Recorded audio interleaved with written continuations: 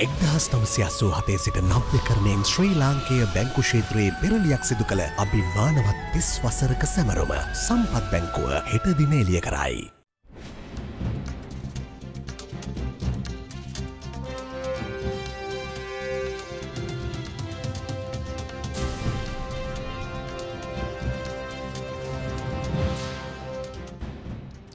ආයිබෝන බෙක්කු සිටින්නේ ජාත්‍යන්තර ප්‍රමිතියෙන් ප්‍රවෘත්ති වාර්තා කරන දේශීය සන්නාමය අද දෙරණ සමගින් මම ලහිරු ජයවර්ධන ප්‍රථමයෙන් අවධානය පුවත් ශීර්ෂ පාඨය.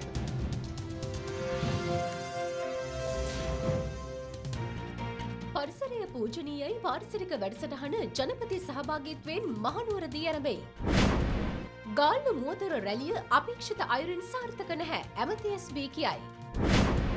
මන්ත්‍රී ගම්මන් පිලට විදෙස්ගත වීමට අධිකරණයෙන් අවසර. රිලවුන් නිසා පීඩාවට පත් කොකා වැවගම් වැසියන්. ලෝපුරා මැයි දින සැමරුම්.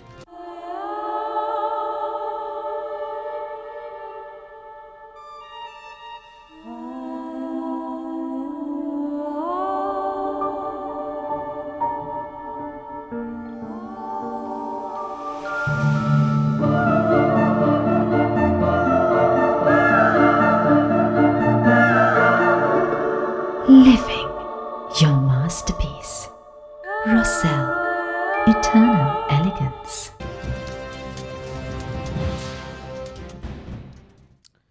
ජාත්‍යන්තර වෙසක් දිනයට සමගාමීව සිදු කෙරෙන පරිසරය පූජනීයයි පාරිසරික සත්කාරක වැඩසටහන අද පෙරවරුවේ මහනුවර ශ්‍රී දළදා මාලිගය අභියසදී ආරම්භ වුණා.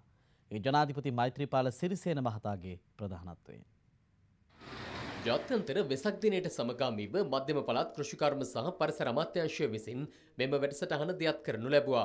මෙම වැඩසටහන මගින් මහනුවර නගරය පිරිසිදු කරන අතර ශ්‍රී දළදා මාලිගාව වැඳ පුදා ගැනීම සඳහා පැමිණෙන බැතිමතුන්ට දෑත් සෝදා පිරිසිදු කර ගැනීමේ උපකරණ දෙකක් ජනාධිපතිවරයා විසින් දියවඩන නිලමේ ප්‍රදීප් නිලංග දෑල මහතා වෙත ලබා දීමද සිදු වුණා.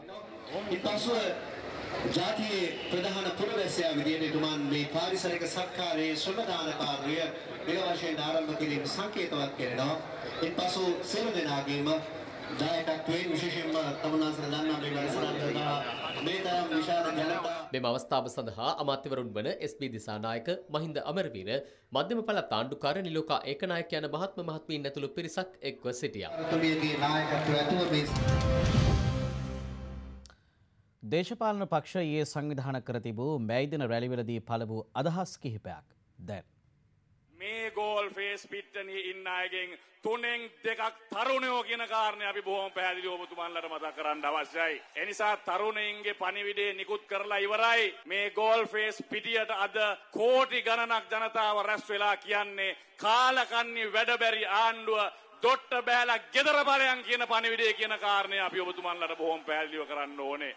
මේ දේශප්‍රේමයට ජනතාව රැවටෙන්නේ නැහැ. උන් එතෙන්ට එකතු වුණාට අපිත් එක්ක ඉන්න රටට ආදරේ ජනතාව අපි කවදා ලබාගත් ජයග්‍රහණය නැති කරගන්නේ නැහැ. අද මේගොල්ලෝ කතා කරනවා මහ බැංකුවේ බැඳුම් කර ප්‍රශ්නයක් තිබුණා කියලා. ඒකෙන් බිලියන 10ක් පාඩු වුණාලු. ඒගොල්ලන්ට අමතකලා ග්‍රීක බොන් වලින් බිලියන 7ක් හොරගම් කරා. ඊට පස්සේ හෙජින් ගිවිසුමක් කියලා බිලියන 124ක් හොරගම් කරා. රාජපක්ෂ සමයේ මේ වෙච්ච දේවල් අද රාජපක්ෂලට අමතක වෙලා වෙන වෙන බහූබූත කතා කරනවා. ඒකාබද්ධ විපක්ෂයට නායකත්වය දෙමින් මහින්ද රාජපක්ෂ මැතිතුමා මේ කඳවූ යෝධතමා මේ දිනය ලංකාවේ ඉතිහාසය වෙනස් කරනවා. 8.6ක ආර්ථික සංවර්ධන වේගයක මහින්ද රාජපක්ෂ මැතිතුමා දුන්නු නායකත්වය අද 4.6ට වර්ධනය කඩා වැටිච්ච බංකොලොත් රටක් මෛත්‍රීපාල සිරිසේනගේ රනිල් වික්‍රමසිංහගේ කෙරුවාව කෙටියෙන් ගන්න එකෙන් තේරුම් ගන්න පුළුවන්. තුම් පචය හරහා මේ රටේ ජනතාවගේ මනස විකෘති කරන ක්‍රමවේදයක් අද පරාජිත ඒකාබද්ධ හූනියම රට පුරාවටම දියත් කරගෙන යනවා. මේ රටේ ආශ්චර්ය ක්‍රියාත්මක වුණයි කියන කාලවකවානුව තුල පොඩි මිනිහට ගෙවල් හැදුනේ නැහැ. මම ඔබලට සතුටින් කියන්නට කැමතියි. මහ මැතිවරණයෙන් පසුව මේ රටේ උදා ගම්මාන 26ක් ජනතා අයිතියට පත් කරලා තිබෙනවා. මේ වසර අවසන් වෙනකොට අඩුම ගණනේ අපේ රටේ උදා ගම්මාන 500ක්වත් ඉදි කරලා රටේ ජනතාවට තිරසාර සෙවණක් ලබා දෙන්නට අප කැප වෙනවයි කියන එක මන් තමුන්නාන්සලට මේ අවස්ථාවේ ප්‍රකාශ කරනවා. ජාත්‍යන්තර කම්කරු දිනය සැමරීම වෙනුවෙන් දෙවන පුරා ඊයේ බැයි රැලි රැසක් සංවිධානය කර තිබුණා. බැයි දින රැලි වලින් අනතුරුව එම ස්ථාන පිරිසුදු කරන ආකාරයද දක්නට ලැබුණා. මහනුවර ගැටපේ ක්‍රීඩාංගණයේ පැවති ශ්‍රී ලංකා නිදහස් පක්ෂ මැයි රැලියෙන් පසු එම ස්ථානය පිරිසුදු කිරීමට මධ්‍යම පළාත් ප්‍රධාන අමාත්‍යවරයා සහ පක්ෂ සමාජිකයින් කටයුතු කරන ආකාරය මෙලෙස දක්නට ලැබුණා.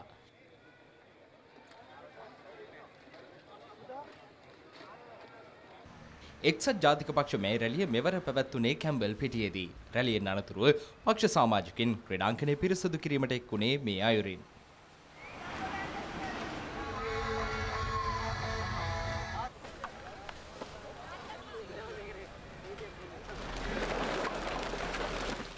මේ අතර ඒකාබද්ධ විපක්ෂය සංවිධානය කළ මේ රැලිය ගාලු මෝදුර පිටියේදී පැවති අතර රැලියෙන් අනතුරුව ඊයේ රාත්‍රියේ පාක්ෂිකයින් විසින් එයට පිරිසුදු කිරීමට කටයුතු කළා. කොළඹ BRC පිටියේ පැවති ජනතා විමුක්ති පෙරමුණේ මේ රැලියෙන් අනතුරුව මෙවරද එහි පිරිසුදු කිරීමේ කටයුතු සිදු කරන්නේ මේ අයුරින්.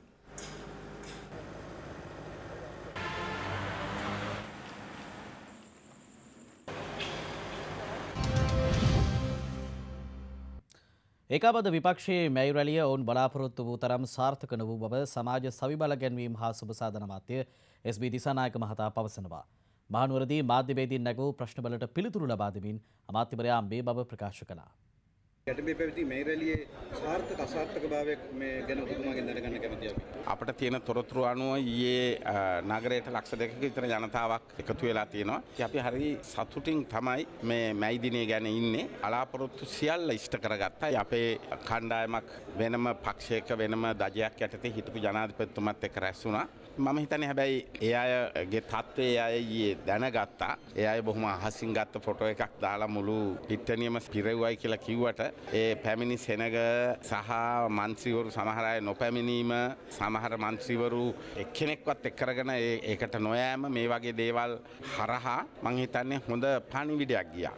අපි දන්නවා අපේ සමහර අය මෙහෙන් බස් 30 40 ගෙනියන්න බලාගෙන හිටියේ. අවසානයේ බොහොම අමාරුවෙන් බස් 7ක් අරන් ගියා. හැබැයි ගියේ පැමිණි අය සමහර අයත් ඉතාම කලකිරීමෙන් වහාම පක්ෂයත් එක්ක එකතු වෙන්න ඕන කියන මතයට ඇවිල්ලා ආපහු පැමිණි බව අපි දන්නවා. එතන මේ සේරම ඉතාම සුබදායක අපේ පක්ෂයට ඉතාම වටිනා ඒ වගේම පක්ෂයේ පැත්තෙන් ගත්තම පාක්ෂිකයන්ටත් රටටත් ඉතාම වැඩදායක දේවල් කියලායි මම හිතන්නේ. අපි අර්බුදයක ඉන්නේ. රටත් අර්බුදයක ඉන්නේ. ඒ නිසා මේ වෙලාවේ පක්ෂයේ ශක්තිමත් කර ගැනීම තාම අවශ්‍ය දෙයක් කියලා මම හිතනවා.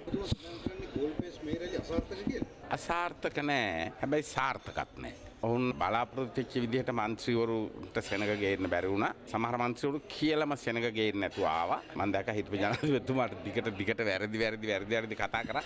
ඔහු කේන්තියෙන් හිටියේ. එතුමා ඔය පොට්ටු පක්ෂය හදන එකට පක්ෂව හිටියේ නෑ. ඒ පොට්ටු පක්ෂය හැදුවේ බැසිල් රාජපක්ෂ අමාත්‍යතුමාට අපේ ආණ්ඩු පක්ෂයේ ප්‍රබල පැත්තකින් දීපු පොරොන්දුවක් උඩ. ඒ පොරොන්දුව තමයි ස්ථිර වශයෙන්ම පළාත් පාලන ඡන්දය අපි පරණ ක්‍රමයට තියනවා කියලා. හැබැයි ඉතින් ඒක දැන් කරන්න බෑ. ඔබතුමාලා මේව දැන් විරසක වෙලා දැන් පක්ෂ දෙකක් එක්ක එක්සත් ජාතික පක්ෂයට මේක වැටෙන්න වාසිය තියෙනවා. එක්සත් ජාතික පක්ෂයට හෝ අපි නොවන ජනතා විමුක්ති පෙරමුණට පොඩි වාසියක් තියෙනවා ඒකේ. ඒ නිසා ඇත්තටම ඒක අපි තේරුම් ගන්න ඕනේ. හැබැයි මේ රට වෙනුවෙන් රටේ දේශීය ආර්ථිකය වෙනුවෙන් ජාතික ආර්ථිකයක් වෙනුවෙන් සංහිඳියාව වෙනුවෙන් ජාතිවාදයෙන් ඈත් වෙලා අන්ත ආගම්වාදයෙන් ඈත් වෙලා ඉදිරියට යන්න පුළුවන් කා එක්කද මොන පක්ෂය එක්කද මොන නායකයෙක් එක්කද? ඒ නිසා ඇත්තටම මේ වෙලාවේ අනිත් පක්ෂ වලට තියෙන වාසියට වඩා රටට රටේ සමගියට රටේ සංහිඳියාවට රටේ සංවර්ධනයට රටේ ජාතික ආර්ථිකයට විශාල බරපතල පාඩුවක් අපේ පක්ෂයේ මේ බෙදී. පාර්ලිමේන්තු මන්ත්‍රී උදය ගම්මන්පිල මහතාට විදේශගත වීම සඳහා කොළඹ මහාධිකරණය අවසර ලබා දී තිබෙනවා. ඇමරිකාවේ පැවැත්වෙන ආගමික උත්සවයක් සඳහා සහභාගී වීමට අවසර ලබා දෙන ලෙස ගම්මන්පිල මහතා සිදු කර තිබූ ඉල්ලීමට මහාධිකරණ විනිසුරු KKR හෙයන්තුඩුව මහතා අවසර ලබා දුන් බවයි අද දෙරණ අධිකරණ වාර්තාකරු පැවසුවේ. මේ මාස 18 වන දින සිට 24 වන දින දක්වා කාලය තුල මන්ත්‍රීවරයාට විදේශගත වීම සඳහා මෙලෙස අවසර හිමිව තිබෙනවා. ඒ අනුව මේ වන විට අධිකරණයේ භාරයේ පවතින උදේ ගම්මන්පිල මන්ත්‍රීවරයාගේ විදේශ ගමන් බලපත්‍රය රුපියල් ලක්ෂ 2ක පෞද්ගලික අපකරයක් මත මුදා හැරීමට මහාධිකරණ විනිසුරුවරයා නියෝග කර ඇති බව සඳහන්. විදේශගත වී යලි ශ්‍රී ලංකාවට පැමිණීමෙන් අනතුරුව විදේශ ගමන් බලපත්‍රය යලි අධිකරණයට ඉදිරිපත් කරන ලෙසද මහාධිකරණ විනිසුරුවරයා මන්ත්‍රීවරයාට දැනුම් දුන් බවයි අද දෙරණ අධිකරණ වාර්තාකරු සඳහන් කළේ. විරාමෙන් අනතුරුව තවත් තොරතුරු බලාපොරොත්තු වන්න.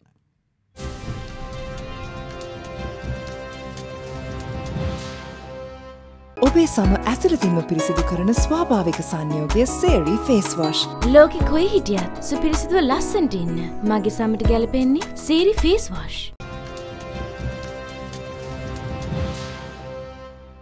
ඔබ නැවතත් අද දෙරණ සමකින්. මාතර දෙනියාය ප්‍රදේශයේදී ත්‍රිරෝධ රථයක් අනතුරට ලක්වී පුද්ගලයෙකු මිය යාමේ සිද්ධියක් සමග එම ප්‍රදේශයේ ජනතාව අද පෙරවරුවේ සිට විරෝධතාවක නිරත වනවා. අදාළ ත්‍රිරෝධ රථය මාර්ගෙන් ඉවතට පැන සිදු වූ අනතුරකින් පුද්ගලයෙකු ජීවිතක්ෂයට පත්ව එහි ගමන්ගත් තවත් කාන්තාවන් දෙදෙනෙකු තුවාල ලබා නෙළුව ග්‍රාමීය රෝහලට ඇතුළත් කර තිබෙනවා. මාතර නෙළුව හක්පිටිය ප්‍රදේශයේ ඊයේ රාත්‍රී 7ට පමණ මෙම ත්‍රිරෝධ රථය අනතුරට ලක්වන අවස්ථාවේ එහි සිව් දෙනෙකු ගමන් කර තිබෙනවා. අනතුරුදායක වංගුවක් වන මෙම ස්ථානය නිතර රථවාහන අනතුරු සිදුවන බවයි වාර්තා වන්නේ. සිද්ධියෙන් තුවාල ලැබුවන් නෙළුව ග්‍රාමීය රෝහලට ඇතුළත් කර තිබෙනවා.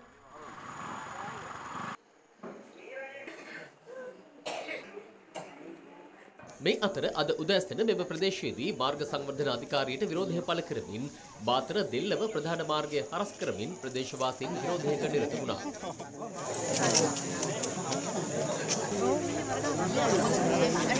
විරෝධය අතරතුර නෙළුව පොලිස් ස්ථානාධිපතිවරයා මෙම ස්ථානයට පැමිණීමත් සමග උණුසුම් තත්වයක්ද ඇති වුණා.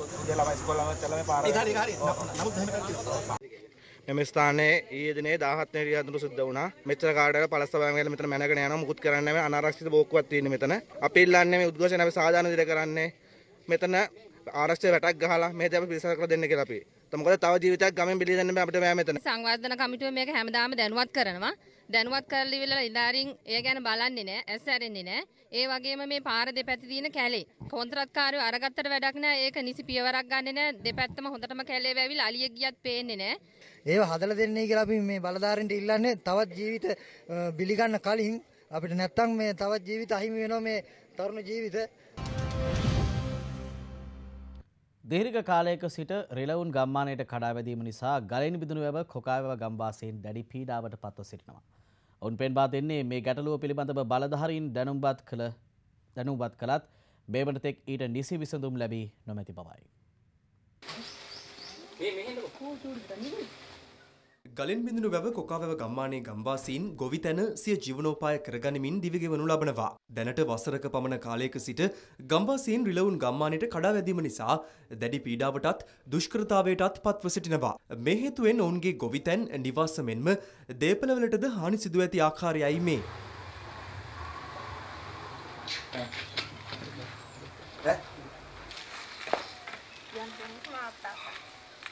මාගේ ඇන්ටනාව කඩලා තියෙනවා. ඔලෝල කඩනවා. ඒකද අල්ලගමුකෝ.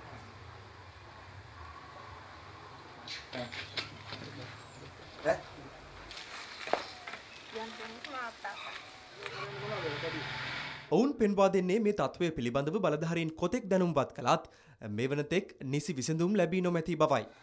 මගේ කොටුවේ තිබ්බ වට්ටක්ක දැන් මේ ගෙදර ගෙනල්ලා මේ එක දවසයි ඕම් ඒකට කරලා තියෙනදී. ඔබතුමාලා අපිට පිහිට වීමක් වෙන්න කියලා මං ඉල්ලා සිටිනවා. අපිට මේ ගෙවල් වල ඉන්න විදිහක් නැහැ. කෑම උයල ඉවරලා මුට්ටියක් තියලා තියෙන්න බෑ අනික් අතට. ඒකක කාලා තියෙන ටැප් ඔක්කොම කඩලා තියෙනවා. මේ වාගේ කරදර මින් ඉදිරියට නොවෙන්න මේ වාගේ සත්තු අල්ලලා අබේ භූමි වලටවත් ගෙනහිල්ලා දාලා අපිව මේ නිදහස් කරන්න. එදා අලින්ගෙන් කරදර තිබ්බත් මේ වාගේ සත්තුන්ගෙන් කරදර තිබ්බේ නැහැ. පුදුම හිරිහැරයක් තියෙන්නේ. වහලේ උඩු කැට ටිකක් සේරම කඩලා ඉවරයි. ගහක කොළක ගෙඩියක් තියෙන්න දෙන්නෙත් නැහැ. ඒවත් සේරම කාලා විනාශ කරලා. ඉතින් අපිට හරි කරදරයි මේ රිලවුන්ගේ. ඒකට මොන හරි කරන්නද? ගැටලුවට විසඳුම් නොමැති තැන ගම්වාසීන් එක්ව රිලවුන් අල්ලා කිවුලේ කඩ රක්ෂිතයට මුදා හැරීමට කටයුතු කළත් තමන්ට නිසි පරිදි රිලවුන් අල්ලා ගම්මානයෙන් බැහැර කිරීමට නොහැකි බව ගම්වාසීන් පවසනවා. අනේ එක පැත්තකින් නේ අපිට තියෙන වදේ නම් වදයක්. බෙරටදී පැවැත්වීමට නියමිත ජාත්‍යන්තර වෙසක් දිනයට සමගාමීව සිදු කරනු ලබන ත්‍රිපිටකය විශ්වගත කිරීම සඳහා වූ කටයුතු මේ දිනවල සිදු කෙරෙනවා. සම්බුදු මුවින් සුදේශිත ත්‍රිපිටකය 21 වන සියවසින් පසු ලෝවැසි ජනයාව වෙත දායාද කිරීමේ අරමුණින් ත්‍රිපිටකය හඬකැවීමේ මෙහෙයුම් කමිටුව විසින් සිදු කරන මෙම ව්‍යාපෘතිය නම් කර ඇත්තේ The Great Gift of ත්‍රිපිටකය නමින්. ඒ අනුව දිවයින පුරා පාලි භාෂාව මනා ලෙස හැසිරවිය හැකි භික්ෂුන් වහන්සේ 509කගේ සහභාගීත්වයෙන් ත්‍රිපිටකය හඬ පටිගත කිරීමේ කටයුතු සිදුවනවා. මේ කටයුත්ත මහා ධර්ම සංගායනාවක් වශයෙන් නම් කරනවා. ලෝකයේත් එක්ක විශ්වයත් එක්ක සම්බුද්ධ වචනය මුදා හැරීමේ මේ මහා යුගයේ ඓතිහාසික අවස්ථාවට ඔබටත් දායක වෙන්න පුළුවන්. මෙම පුණ්‍ය කටයුත්ත සඳහා දායකත්වයේ දැක්වීමට ඔබත් කැමති නම් 077 606 82.02 071 680 1766 හෝ 0113 158 588 යන දුරකථන අංකයන් නැවතීමෙන් ඒ සම්බන්ධව ඔබට තොරතුරු ලබා ගත හැකියි. සියුදෙස විශේෂාංගය දැන්. රුපියල් ලක්ෂයකට අධික වටිනාකමින් යුත් ගංජා කිලෝග්‍රෑම් එකකට වැඩියෙන් ළඟ තබාගෙන සිටි ඌව පර්ණගම කටුකොල්ල ප්‍රදේශයේ 29 හැවිරිදි දෙදරුමවක් අත්අඩංගුවට ගැනීමට ඌව පර්ණගම පොලිසිය සමත් වුණා. පුරාණ හෙළ සිරිත් විරිත් හා චාරිත්‍රවලට මුල් තැනක් දෙමින් මතුගම නෑබඩ උඩෝවිට ශ්‍රී ධම්මාලංකාර දහම් පාසල සංවිධානය කළ අවුරුදු උත්සවය මෙවරත් එම දහම් පාසල් පරිශ්‍රයේදී පැවැත්වුණා. අම්බලන්ගොඩ හිටපු එක්සත් ජාතික පක්ෂ පාර්ලිමේන්තු මන්ත්‍රී අභවප්‍රාප්ත අනකාරික තිලකසේකර මහතාගේ දේහය මහජන ගෞරවය සඳහා අම්බලන්ගොඩ නගර ශාලාවේ තැන්පත් කර ඇති අතර ආදාහන කටයුතු අද සවස නගර සභා ක්‍රීඩාංගණයේදී සිදු කිරීමට නියමිතයි. බදුල්ල නගරයට ඉහළින් පිහිටි අලුකොල්ල කන්ද රක්ෂිතයේ ඇති වූ ගින්න මේ වන විට පාලනය කිරීමට හැකි වුවත් ගින්න හේතුවෙන් අක්කර 8කට වැඩි ප්‍රදේශයක් ගිනිගෙන විනාශ වුණා.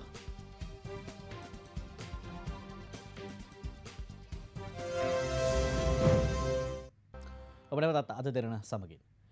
වැලිකඩ බන්ධනාගාරයේ කාන්තාංශයේ නේවාසිකාවන්ගේ බක්මහ උළෙල පසුගියදා පැවැත්වුණා. ඒ අවස්ථාව ආවරණය කිරීමට දෙරණ මාධ්‍ය කණ්ඩායමටත් අවස්ථාව උදා වුණා. මෙරට ආර්ථික සමාජීය තත්ත්වයන් හමුවේ බන්ධනාගාර ගතවන කාන්තාවන් පිරිස අද වන විට ඉහළ ගොස් තිබෙනවා. ඒ අනුව කාන්තාවන් 850කට ආසන්න පිරිසකට මේ වන විට මෙරට බන්ධනාගාරගත වන්නට සිදුව තිබෙනවා.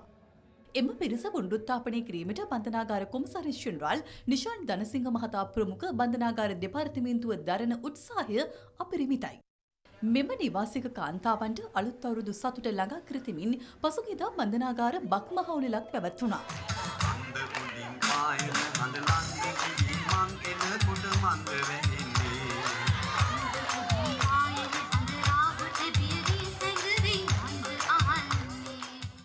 සාම්ප්‍රදායික තරඟ ඉසව්වලින් හැඩවුණු මේ අවුරුදු උළෙලේ ප්‍රධාන ආරාධිතයා ලෙස ඊට එක් වූයේ ප්‍රවීණ රංගන ශිල්පී සනත් ගුණතිලක මහතායි. මේ පවුරක් ඇතුලේ ඉන්න මේ අය දිහා බලපුවාම තේරෙනවා මෙතනනේ ලෝකේ තියෙන්නේ. මෙතනනේ මනුස්සකම තියෙන්නේ. මේ අය වැරදි කරලා ඉන්නේ. නමුත් මේක ඇතුලේ ආගම්, ජාති, කුල, වයස කිසිම ભેදයක් නැහැ. ලෝකේ තියෙන්නේ මේක ඇතුලේ කියලා මම දැක්කා. බැලුම් නැටුම් විකට ඇඳුම් තරගය මෙන්ම බන්ධනාගාර අවුරුදු කුමරිය තෝරාපත් කර ගැනීමත් මෙහි විශේෂත්වයක්. මේ ලාංකීය තරගකරුවන් පමණක් නෙමෙයි විදේශීය තරගකාරයෝ මේ අවස්ථාවට සහභාගී වෙනවා. හොඳ අත්වල සංවාදයක් ලබා දෙන්න.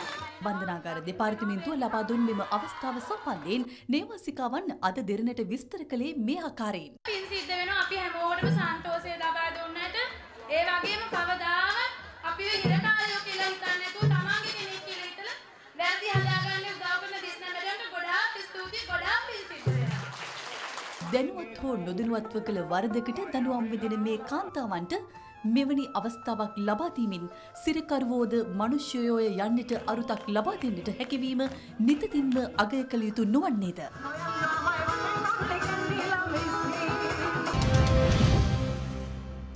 සෑම වර්ෂයකම මැයි මාස පළමුවනදා ලෝක කම්කරු දිනය හෙවත් මැයි දිනය යනුවෙන් නම් කර තිබෙනවා. ලොව බොහෝ රටවල් රැලි පෙළපාලි ආදිය සංවිධානය කරමින් මැයි දිනය සැමරීමට එක්වනවා. මේ අතර රටවල් කිහිපයක් මෙවර මැයි දිනය සැමරීමට එක් වූ ආකාරයේ විදේශ මාධ්‍ය වාර්තා කළේ මේ ආකාරයෙන්. නව ජනාධිපති ඩොනල්ඩ් ට්‍රම්ප්ගේ පාලනය යටතේ පැවැත් වූ පළමු මැයි දින සැමරුම සඳහා අමරිකානු ජනතාව දහස් ගණනක් එරට වීදි තුල රැස්ව සිටියා.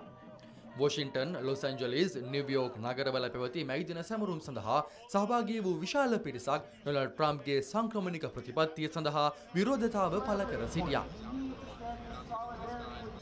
I believe that the concept of patriotism has changed. මේ අතර ට්‍රම්ප් ජනාධිපතිවරයාට සහාය පළ කරන පාර්ශවයන්ද මේ දින සැමරුමට එක්ව සිටි ආකාරය විදේශ මාධ්‍ය වාර්තා කර තිබුණා.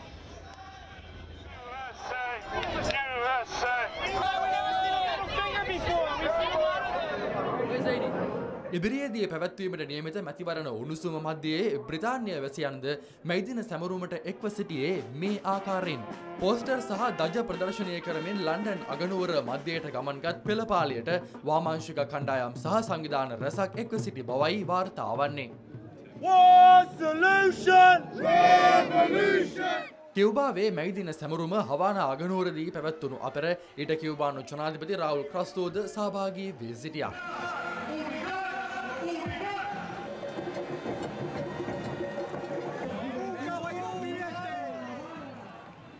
පවතින අර්බුදකාරී වාතාවරණය මැදේ වෙනිසියුලානු වැසියන්ද මැදිනිය සැමරීමට එක්ව සිටි අතර එහිදී විරුද්ධ පාර්ශවයන් එරට ජනාධිපති නිකොලස් මදුරෝට සිය විරෝධතාව පළ කර සිටියා. එහිදී විරෝධතාකරුවන් සහ ආරක්ෂක අංශ අතර ගැටුමක් ඇති වූ බවද සඳහන්.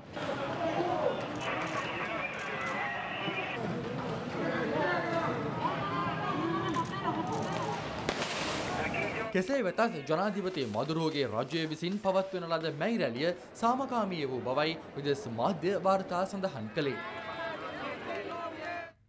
අවධානය ක්‍රීඩා පොතක් වෙතට. ඉන්දියන් ප්‍රීමියර් ලීග් ක්‍රිකට් තරගාවලියේ ඊයේ රාත්‍රියේ පැවති තරගයෙන් ජය ගැනීමට රයිසින් පුනේ සුපර් ජයන්ට් කණ්ඩායම සමත් වුණා. ඒ ගුජරාට් ලයන්ස් කණ්ඩායම පරාජයට පත් කරමින්. තරගයේ ප්‍රථමයෙන් පන්දුවට පහර දුන් ගුජරාට් කණ්ඩායම පන්දු වාර 19යි පන්දු 5කදී සිළු දෙනා දැවි රැස් කරගත්තේ ලකුණු 161ක් පමණයි. එහිදී බ්‍රෙන්ඩන් මැකලම් පන්දු 27කදී 6 පහර 2ක් සහ 4 පහර 5ක් සමගින් ලකුණු 45ක් රැස් කරගත්තා. ඉෂාන් කිෂාන් පන්දු 24කදී ලකුණු 31යි.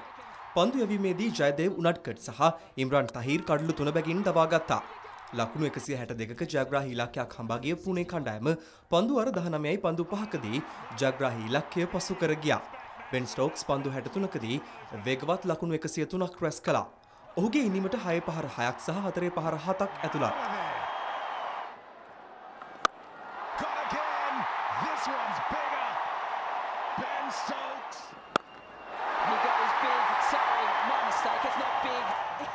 අද දෙන මධ්‍යහන පත් විකාශයේ නිමාවට පත් වුණා. වැඩිදුර තොරතුරු සඳහා පිවිසෙන්න අපගේ වෙබ් අඩවියට.